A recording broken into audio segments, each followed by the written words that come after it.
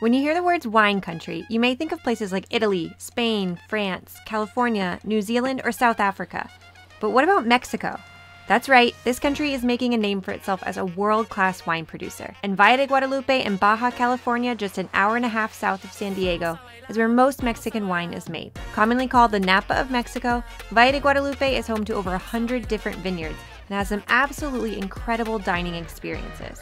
Travel with us this week as we show you some of the best wine and food Valle de Guadalupe has to offer. La Cocina Doña Esthelas is by far the most popular, well-known restaurant in all of Valle de Guadalupe. It was voted the best breakfast in all of the world in 2015, and it really just put it on the map. This place gets packed on the weekends. You can see anywhere from 3 to 4 hours wait for breakfast. So the very first place we are coming to during our time in Valle de Guadalupe is Doña Esthelas. And it's only a 5 to 7 minute walk from our RV park, so it's a perfect way to start our time. There's no one here right now. I literally have a dog's nose in my crotch. Oh, hi, baby. Hi, baby. What's up, puppy? Okay, more people are coming though, so we do need to get a seat.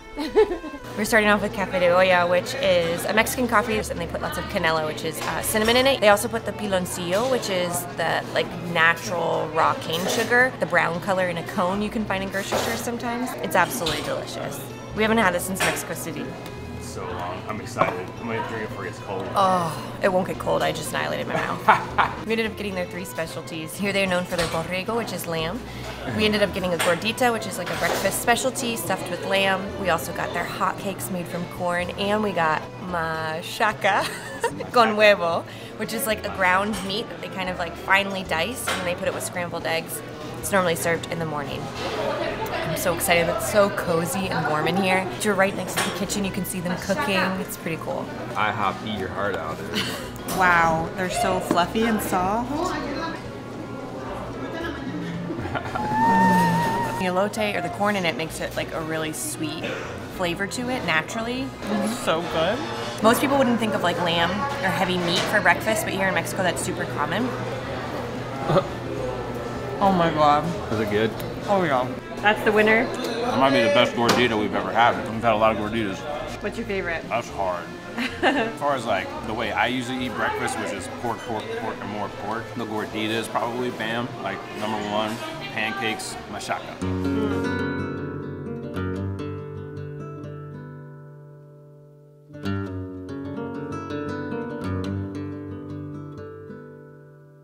You want some pets, puppy? Oh, give him some pets, please. Okay. We need pets over here. I'll give you some pets. Oh, Parrots. Yeah. We're definitely back in Mexico. There's dogs everywhere. Most of them are so sweet. Noisy, but sweet. Noisy, but sweet, yeah. We're doing a wine tasting at Vinos Pijuan, which is a Spanish family-owned vineyard here in Valle de Guadalupe. Very highly reviewed, and the grounds are breathtaking. Place is nice. Yeah. This is very beautiful. The wine tastings here start for 3 for around $15, or it goes up to $22.50 for 5, which includes a digestivo.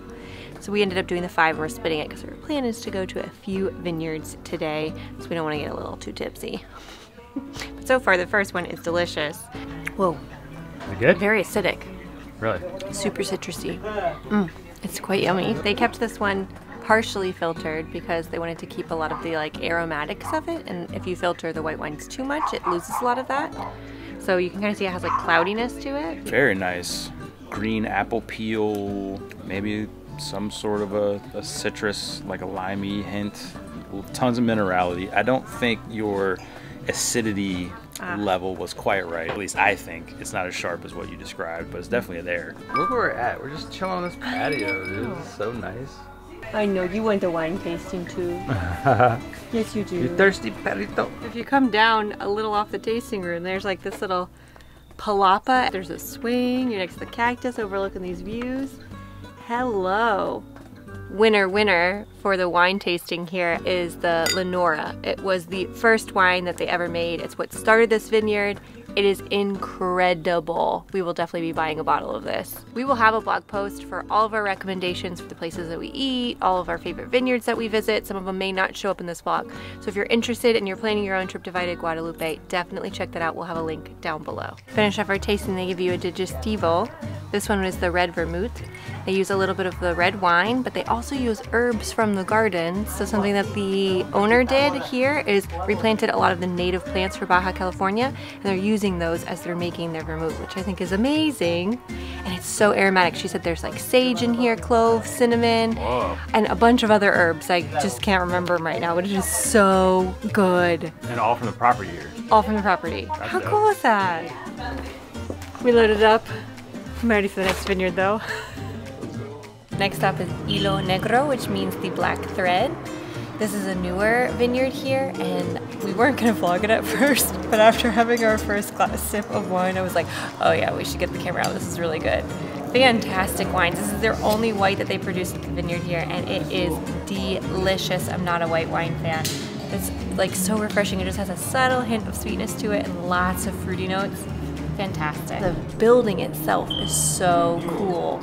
It's like very modern. Everything is all glass walls, and all the rocks around here have also changed a lot. They look a lot like Joshua trees, so it's just a really unique landscape. Hilo Negro won the most awards last year when they did the competition. They actually had 48 countries come here, and they did this like big wine tasting competition. It was supposed to put Mexico on the map. Wine arrived in Baja California in the 1500s along with Spanish colonization, but it took roughly 200 years before the first grapevines were cultivated in this valley. Fast forward to the 1970s, nearly 270 years later, and Valle de Guadalupe finally begins to attract international attention as vinicolas in the area begin to harvest awards. Over the last 10 years, the wine region has exploded and is now home to more than 120 wineries and growing. Today, Valle produces roughly 80% of all Mexican wines. Most vinicolas in the valley produce conventional wines that can easily compete with any other well-known region in the world. But what we think really makes Valle stand out is its love for natural winemaking.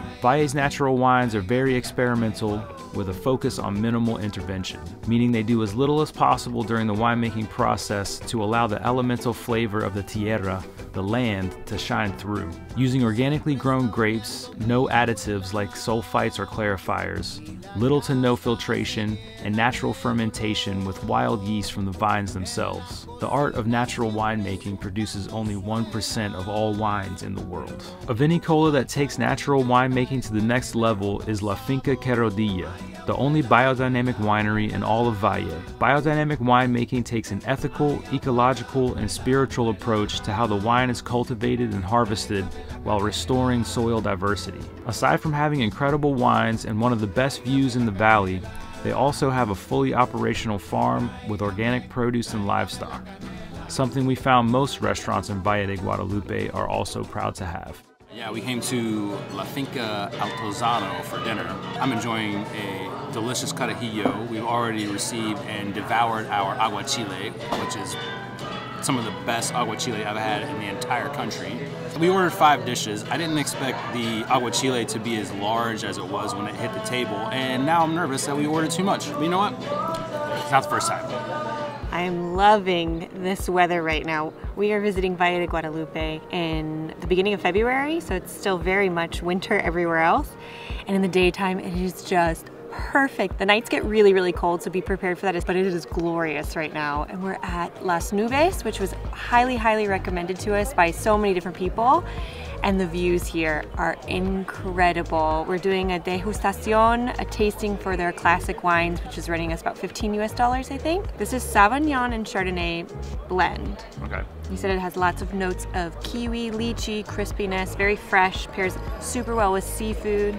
Like they're doing a lot of unoaked whites around here because you get to actually taste more of the grape itself and more of the earth that it comes from. And I tell you what, man, I haven't had a bad wine yet. Even the experimental like biodynamic stuff we had yesterday, some of that was funky because of the wild yeast fermentation that they were using, but at the same time still very delicious. So I'm impressed by Valle de Guadalupe. Ooh, I like this one. Yeah? This is a buyer. A lot of these wines you can only find in the valley, and so it's so interesting to just taste all the differences from winery to winery. Everything's so experimental here. It's really wonderful to see this like region up and coming. I feel like in 20 years it's going to be a completely different place, even more than it's changed in the last 5, which is crazy. This is a winner. This is a winner. You gotta come to Las Nubes for the views, and their wines were fantastic. Also a really good price point. A lot of the other ones have kind of been higher end. So if you do want to go home with some bottles, you're gonna be spending some money, which there's nothing wrong with that. But if you're looking for some more economic options, I think Las Nubes has it of all ranges. Once or twice a year, all of the people that live in the surrounding area of Valle de Guadalupe, they come here and they take their horses and they go into the campo and they have like a huge lunch, a huge feast together. There's lots of music, they're playing banda right now, and then they just come back later in the evening. It's just like one big fiesta for them. We get asked a lot, why RV Mexico? Is it worth the risk? Is it safe? All of the questions that often come up. The reason we RV Mexico is because you get to experience things like this. It is a completely different culture. They have different customs, practices, beliefs, amazing food. It's just a different way of living, and we appreciate that. We love the opportunity to get to learn and explore a new place like this. We know there's several wine country spots that we could visit in the United States, but it's not Valle de Guadalupe. That's not why we're here. We're here to experience Mexico. We came to Shade, which is a newer spot. It's highly, highly reviewed, and it's closer to the town of Valle de Guadalupe, which, to give you guys kind of like a base of how Valle de Guadalupe works, there is a road that will take you all the way around pretty much in a loop. There are roads that connect between the two main highways, but they're dirt roads, and the conditions of those vary dramatically from spot to spot. Right now, since we've had a lot of rain, a few of them have been completely impassable, so we've had to go all the way around, which takes quite a long time. So if you are coming here, I highly recommend having a car that is high clearance, because some of these roads are crazy. We're just getting an appetizer here because we are going to be going to a lovely dinner later this evening. But I can definitely recommend this spot. The red wines in particular are super, super tasty. We came to Ana Milon for dinner tonight, which is the sister restaurant to Las Finca Altozana that we went to last night. They're literally right next door to each other. They have a sea urchin risotto. We have to get that. I've never heard anything like that. I think I'm gonna get the raviolis de langosta, lobster raviolis with butternut squash cream. I'm so excited. Good? Yeah. There's so many different flavors in it. It has like lots of acidity from like lime, but they made a peanut sauce with it. And there's pickled onion. There's some crushed up seaweed with peppers, I believe. It's fantastic. Mint, spinach. The hopped up hot chocolate. It's got bourbon and corn liqueur, vanilla, and milk. And it is banging. It's gonna go down so fast. It's our last day in Valle de Guadalupe, and unfortunately it is a very windy day, quite chilly, but we are still making the most of it. We came to Troika food truck, which is right next to Vina Cava. It's one of the few vineyards here in Valle de Guadalupe that is doing traditional sparkling wine in the Cava style, which is from Spain. This has been a highly recommended restaurant for us to stop at. It's perfect for like lunch. They do locally sourced small plates, all from their organic farm. Very excited. We ordered 3 different dishes today. A mushroom rice with a little bit of fried sweetbread. We also got a crepe made with oxtail and bone marrow, roasted cabbage with a cauliflower puree, fresh kale, a little bit of apple, and I put this like bacon glaze on top. And we also got a pork belly skewer with tzatziki. The views out here are gorgeous. You're overlooking the mountains. It's a shame it's kind of crazy weather today. The culinary scene in Valle de Guadalupe is incredible. If you are a foodie, you are in for a treat. Just be prepared, it is a more expensive place to visit. It's definitely not on the cheaper side. There are cheap options like Doña Esthelas, but most of the places are going to be similar to US prices. It's worth it though. Vina Cava's vibe is amazing. I love that a lot of the vineyards here, the vinicolas, are like big and grand. It feels like this massive experience, but this one is really quaint and intimate. They reused and repurposed old boats for the roofs, which I think is so, so cool when you're like in a cave. It's a very small operation, but I highly recommend it. I think it could easily get overlooked by some of the bigger, shinier vineyards that are nearby. Come for the food, stay for the wine. A few tips if you're visiting Valle de Guadalupe. It gets extremely hot in the summertime. It also gets very cold in the wintertime. So you want to come in spring or fall. That's going to be the best, more favorable weather, but you will be met with crowds. So just prepare accordingly. Definitely make reservations for any wine tastings or restaurants that you want to visit. Things also close very early, around 7, maximum 8 p.m. Plan to start your day early here. Wine tasting starts around 10 to 11. Plan your whole day around tastings and have an early dinner and then just kind of call it a night. Our last meal in Valle de Guadalupe. No, this is crazy. Came to Tre Gallin, which means 3 hens in Italian. They are known for their pasta dishes here. They make all of their pasta in-house and it is supposed to be spectacular. It's also really, really close to our RV park. Look at the cute little meatball nests. They're making their limoncello in-house here. Oh, it's so bouncy. I've never had anything like that before. No? I guess I've never had panna cotta before. I love panna cotta. And this is banging. And then you toss the limoncello on top and it just cleans the palate. That's banging. When it comes to accommodations, there are so many unique, beautiful, elegant, and budget hotel options to stay at in Valle de Guadalupe. Our blog post will cover some of our recommended spots to stay if you are coming not in RV. Obviously, since we are traveling all throughout Mexico in our Class C RV Dita, we stayed at an RV park called El Valle. It is right in the heart of Valle de Guadalupe. It was like a 10 to 20 minute drive to most of the vineyards and restaurants we wanted to visit. So it was a super great location. It has 15 amp electricity. There is a dump and water fill up here. They also have bathrooms and showers for you. And if you're looking for more budget accommodation options, if some of the hotels are on the pricier side, they do offer like Airbnb style rentals here too. They have these really cute little wine barrels as well as a wine bottle that they've turned into like a full suite. It has its own private bathroom and shower. It was super cool in there. Valle de Guadalupe was absolutely amazing. We are so excited to return in the future. We are venturing on and we are so excited to take you with us, so make sure to subscribe if you haven't already. We'll see you next time. God, you look like a pro. Swirling that wine. Professional alcoholic, baby. We came to Shade. I hope I'm saying that right. Shade. Get a little Shade up in there. Takes over your taste buds and then it slides down clean. That's what she said. That's what she said me as I'm trying to describe some wine. Fun fact, here in Mexico, they say for the cats instead of, how did he do it? Anyways, they don't make the same cat noises that we do in the United States. Excuse me. It was it. I zoomed in as you...